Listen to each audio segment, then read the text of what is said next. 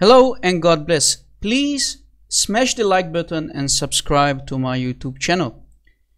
In my last video about this series, the Ahmed Deedat, the Islamic Night series, you have seen in part 1 how I exposed the liar and deceiver Mr. Ahmed Deedat, the Muslim apologist of his time 35 years ago. In part 1 you have seen us going to the Islamic sources where Ahmed Deedat deceived his crowd, his audience, and we also went to the Bible to show you how Ahmed Deedat was lying about the Bible, using all kind of deceptive tactics to fit his agenda, his deceptive agenda to spread Islam, to basically get as many souls into Islam by lying and deceiving. So in this part 2 we will continue this series. So if you like this video, please smash the like button and let us start part 2 of miracles. I have read to you a verse from the Holy Quran. Abdul, there is no such thing called the Holy Quran. The Quran in Islam is unholy. Yes, you heard it correctly. The Quran in Arabic is called Al-Quran Al-Kareem, the Noble Quran. Let me play for you a video from a Sunni Sheikh who will rebuke and destroy Ahmed Deedat when Ahmed Deedat said the Quran is holy. No, there is no such thing called Holy Prophet or Holy Quran. Let me play the video for you. No such thing as Holy Quran. Holy in Arabic means Muqaddas. Muqaddas. Have you ever came across an ayah in the book of Allah where Allah says Al-Quranul Muqaddas? Ever came in a narration? No. And as mentioned before, there is no such thing as Holy Quran. We don't have anything in Islam called Holy Quran. In Christianity, you have Holy Father, Holy Son, Holy Ghost, Holy Bible. But in Islam, we don't have Holy Prophet, Holy Quran, and holy other things. Have you heard it? There is no such thing called Holy Quran. There is no such thing called Holy Prophet. So Mr. Ahmed Deedat, you're a liar and a deceiver. You're a liar and a deceiver. A verse from the Holy Quran. A verse from the Holy Quran. A verse from the Holy Quran. The Holy Prophet Muhammad. The Holy Prophet Muhammad. The Holy Prophet Muhammad. The enemies of Islam, they agree that this is the book that Muhammad left. Friends and foe alike, they say this is the book that Muhammad left. But they say that this is not Allah's kalam. This is Muhammad's cleverness. Very clever man. So we say, look, he was an ummi, an unlearned person. Is it true that Muhammad was an unlearned person? Let us investigate this lie. I'm going to show you that the Muslims, like this deceiver, this liar, Mr. Ahmed Deedat, they've lied to themselves, they have deceived themselves for the last 1400 years, and we're going to show you that Muhammad was not ummi, he was not unlettered as they say. We're going to show you that Muhammad could actually read and write very well. The Muslims have lied to us for the last 1400 years. Not did they only lie to us, but they have also lied to themselves. They have made themselves victims of this satanic cult called Islam. And today we're going to show you that. If we go to the story of Muhammad in the cave, inside the cave, when a so-called creature called Jibreel, the angel, Jibreel. We know it was a demon, but Muslims claim that it was an angel. So Jibreel says to Muhammad, Iqra, read. And Muhammad says, Ma ana biqari, I cannot read. Then Jibreel starts to choke Muhammad and he says, read, Iqra. And then again Muhammad says, Ma ana biqari. And he repeat this problem with him, choking him, over and over 3 times.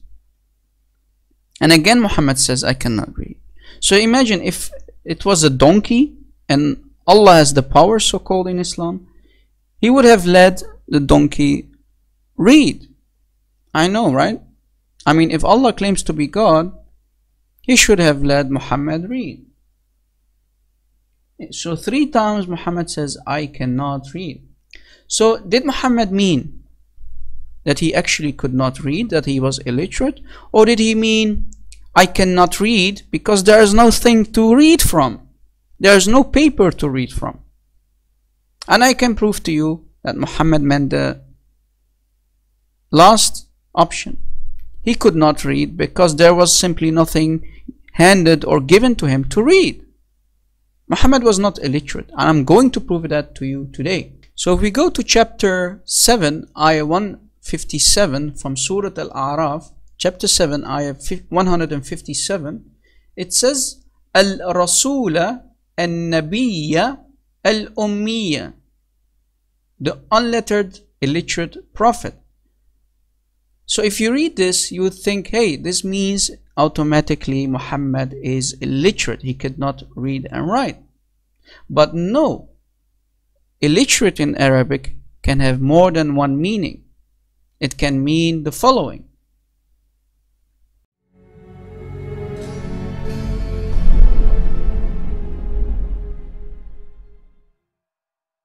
Like I said, the word ummi, singular, can have 3 meanings in Arabic. Someone who is illiterate, someone who is part of a nation, and someone who does not know the scripture of God, or he did not receive the scripture of God.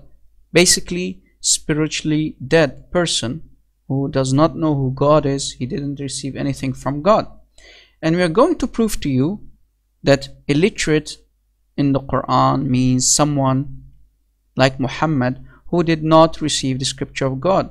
We Christians and Jews are called people of the book, people of the scripture. Why? Because we received the scripture of God. This is why we are not spiritually illiterate, right? We are not ummi. We are not ummiyun. We are not spiritually dead. We have the book of God, the Bible, right? We have the Torah, we have the Injil. So let me prove to you how the last option, option 3, is the correct one in the Quran. Let us go to the Quran. Now in Surah Al-Baqarah, chapter 2, ayah 78, it says the following. وَمِنْهُمْ أُمِّيُّونَ, unlettered ones. لا يعلمون الكتاب. لا يعلمون الكتاب. أميون, plural of ummi. We are illiterates, basically. But not illiterate because we cannot read and write. No, because it says, among them are unlettered ones who do not know the scripture except in wishful thinking, but they are only assuming. So here it says they have the scripture, but they don't know what the scripture means. They don't understand the scripture. This is why they are called unlettered ones, right? They are spiritually dead. They have no clue. They do have the scripture in their hands, but they are only assuming, right? Hence, ummiyun. Ummi, this is plural. Ummi is singular. Ummi, right? So Muhammad is spiritually dead because he did not have the book of God yet. Hence, ummiya, unlettered, illiterate. So he was spiritually dead This is why he was called the unlettered prophet. Right? And now let us go to the hadith to prove to you that Muhammad could write and read very well. Let us go to Sahih al-Bukhari. So if we go to sunnah.com, in this hadith, Sahih al-Bukhari, hadith number 114, we can read, Ibn Abbas said, when the ailment of the Prophet became worse, he said, Muhammad said, bring for me writing paper, and I will write for you a statement which you will not go astray. So Muhammad asked for paper, writing paper, to write something down. So as you see, Muhammad could write very well. He was not illiterate as the Muslims have claimed, actually illiterate. No, he could write and read Arabic very well. Did you see that? So Muslims, they will say, no, it doesn't mean that he could actually write. He asked for paper so that they will dictate what he says. No. He says, I will write for you. So Muslims, you cannot play this game. I will write for you a statement. He is the one who is going to write. So Muslims, we are immune for your lies. So as you see, people, Muhammad was called Ummi because he did not receive the scripture of God yet. And here it means that Muhammad could not read because there was nothing on paper for him presented to read from. So Muslims, stop lying, accept that Muhammad could write and read very well. He simply did not have the scripture yet from God to be called, like us, the Jews and the Christians, the people of the book. We are called people of the book because we did have the scripture of God Almighty, the Jews and the Christians. He was an ummi, an unlearned person. So no, Muhammad could write and read very well, and we proved it for you. So Mr. Ahmed Deedat, you have been deceived, and you continue using the deception after 35 years. Even after your death, Muslims believe that Muhammad was illiterate. He was not illiterate. He could read and write very well, as we proved it to you. You know, Muslims keep using these lies to deceive themselves, but in 2019, we Christians can read and we can uncover the hidden secrets in the Islamic sources. Muslims, you have been deceived. Ahmed Deedat is deceived, and he deceived himself and his audience 35 years ago. So let us continue, guys. I said, you see, this ummi, if he did this work, he gives you 99. He said, well, you see, Muhammad was a genius. Well, he is talking about the so-called unlettered prophet that we exposed. He's saying that Muhammad gave in the Quran 99 names. You heard him, right? 99 names. Let me play it again. I said, you see, this ummi, if he did this work, he gives you 99. 99 names of Allah. Well, we challenged Muslims. We have challenged Muslims to show us all the 99 names, as Muhammad claimed that Allah has 99 names. We have challenged Muslims to show us the 99 names inside the Quran. Until now, they cannot show us the 99 names of Allah. They are simply not in the Quran. There are 26 names missing. Yes, you heard it correctly. 26 names of the so-called 99 names of Allah are missing in the Quran. So Mr. Ahmed Deedat, you have no clue what you're talking about. We have challenged you Muslims.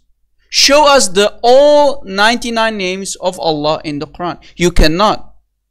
26 are missing. So Mr. Ahmed Deedat, you are a clueless deceiver. That's what you are. I challenge him, and I challenge, oh it is that, I challenge the biggest sheikh now today in 2019 to show us all the 99 names inside the Quran. If you can show us that all the Christians will convert to Islam. That's this challenge. Show us all the 99 names in the Quran. If you can show us, I will say the Shahada today. What about that? I will say the Shahada today. So let me give you an example. One of the 99 names that is not in the Quran. One of the 99 names according to Muslims of Allah is Al-Rashid. Al-Rashid, which means the rightly guided. Al-Rashid, the rightly guided. But it's not in the Quran. It's not in the Quran, unfortunately. It's missing. Why it's missing? Muslims claim this is his name. Muslims claim this is his name, which is false. It's not in chapter 72, ayah 10. It says, Rashada, Rashada, a right path. Al-Rashid is not the same meaning as Rashada, right? A right path. A right path. According to Google Translation, it should have been Al-Rashid, the rightly guided. You see the difference between these two words? Al-Rashid and Rashada. So it's not there. And there are many names of Allah missing in the Quran. And there's a hadith by At-Tirmidhi, which is a weak hadith mentioning all the 99 names. A weak hadith, guys, mentioning the 99 names, which are not found in the Quran. Last time we checked, Muslims always say to us, we don't accept weak hadith, right? Let me show you that it's a weak hadith. And like I said, 26 names are not in the Quran. And we gave you the example of Al-Rashid, but the Quran says Rashada. Let me go and show you the hadith. This is the hadith of Jami' at-Tirmidhi, hadith number 3507. 3507. It says grade Da'if, and here you can find all the 99 names of Allah. Al-Rashid, the one that I described, right? The guide. This is even a false translation. But anyway, as you see, it says, indeed, Allah has 99 names, 100 less 1, right? So, this is a weak hadith. So, the 99 names of Allah is based on a weak hadith, da'if hadith, right? So, this name is not in the Quran as we showed you. And there are many names like this that are not in the Quran. There are actually a lot of them not in the Quran. And we counted them, we came to 26. You see, here's a list. Al-Nafi is not in the Quran. Al-Mani is not in the Quran, and a lot of them, you see, it's not there, it's not there.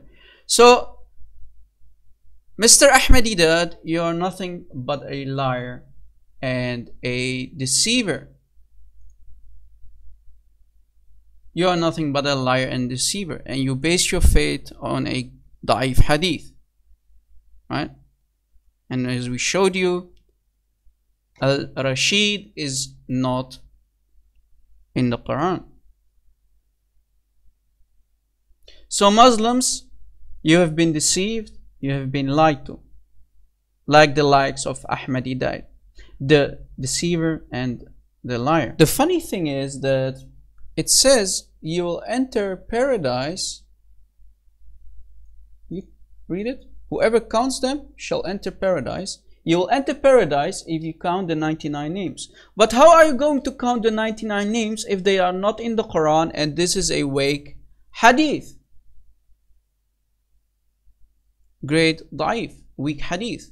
So they are not in the Quran, the names, but if you count them, you will enter paradise. The one who wrote this, the one who said that if you count the 99 names of the Quran, was a complete certified donkey. How are you going to count the 99 names if they are not in the Quran? And this is a weak da'if. Mr. Ahmed Deedat and the likes of Ahmed Deedat, you are nothing but certified donkeys. You are liars and deceivers, and you have deceived an Islamic nation, a nation of illiteracy. They don't read, they don't understand that Islam is false and is based, as you see in front of you, based on lies and deception. How can you count the 99 names of Allah and you will enter Jannah, but you can't count them because they are not there? It's not in the Quran. They are not in the Quran, all of them, as we explained and show you and prove to you. So, Mr. Ahmed Deedat, you have been spanked, you have been exposed, and you have been served. Let us continue, guys.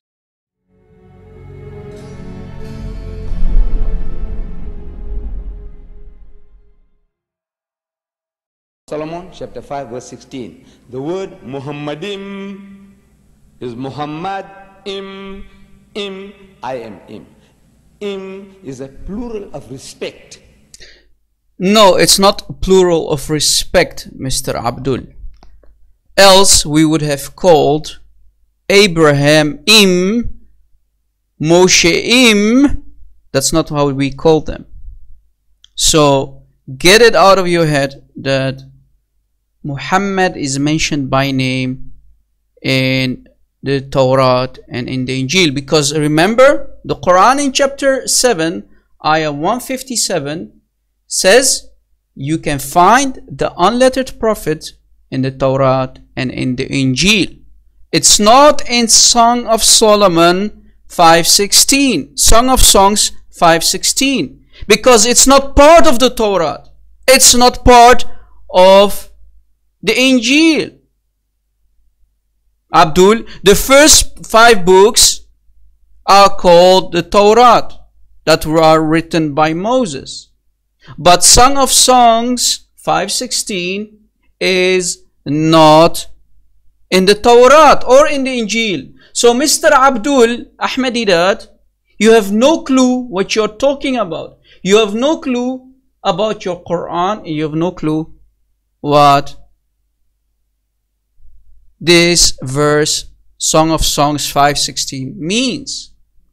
It is between a husband and his wife. That's what the story is about. A wife is telling beautiful things about her husband, Abdul. He's altogether lovely. So the wife is describing her husband that he is altogether lovely. Why want you to force Muhammad inside the story of a man and his wife who are in love? You want to have them a threesome?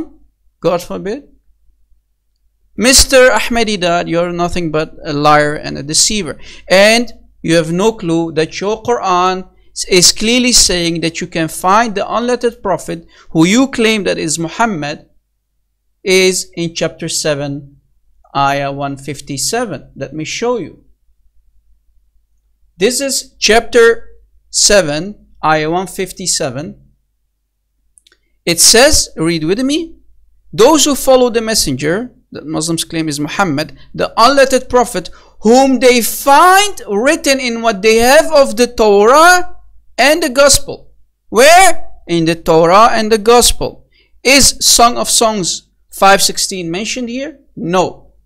It is talking about the Torah and the Gospel. So according to the Quran, if you want to find Muhammad, you should not go to this book of Song of Songs chapter 5:16. No, you should go to the first 5 books of Moses, which is the Torah or in the Gospel. So, Mr. Ahmed Deedat, you want to force the name Muhammad inside a book that is not mentioned by your Prophet.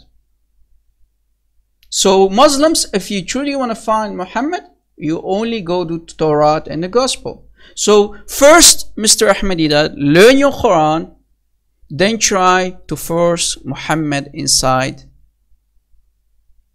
another book, right?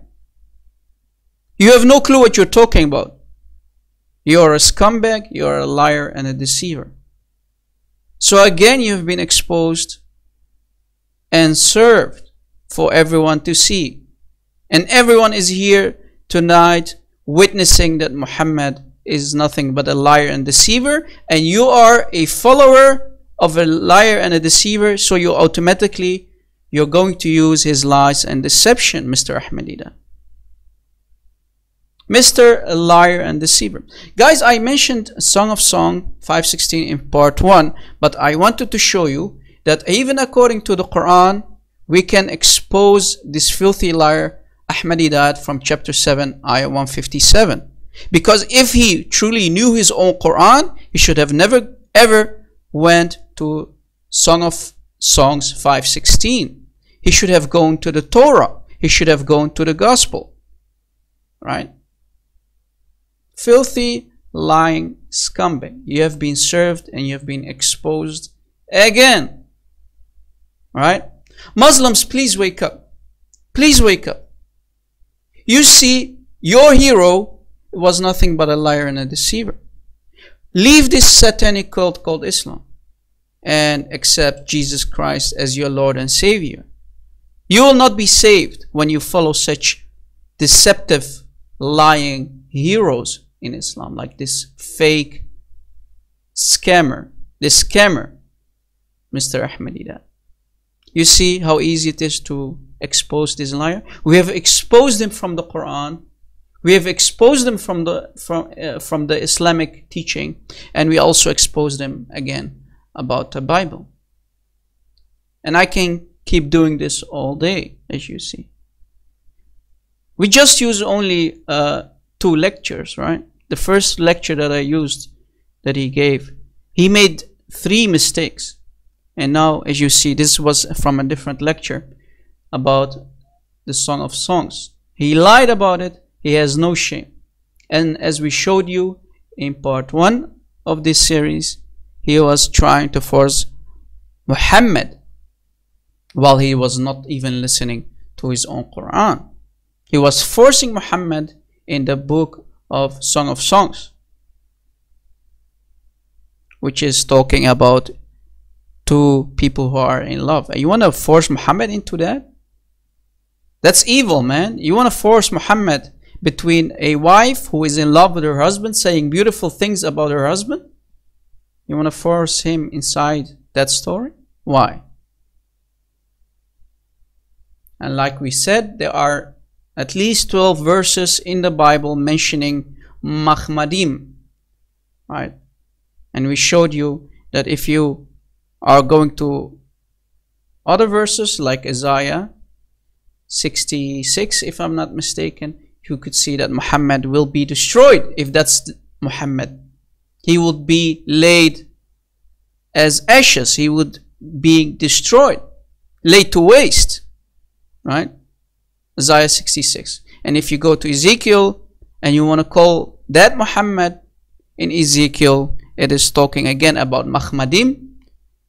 Here again, his wife, the wife of Ezekiel, is pleasant to his eyes, right? So are you telling us that Muhammad is gay? Well, keep doing that, Muslims. Keep doing that. Unfortunately, Ahmed Deedat is not here to keep spanking him, but we are showing you in this part 2 that Ahmed Deedat was nothing but a liar and a deceiver. So come back to Jesus. Glory to his name, because we showed you today that your hero was nothing but a fake and a scammer. Accept Jesus Christ and leave Islam. Jesus is Lord and Islam is false. Thank you for watching and God bless.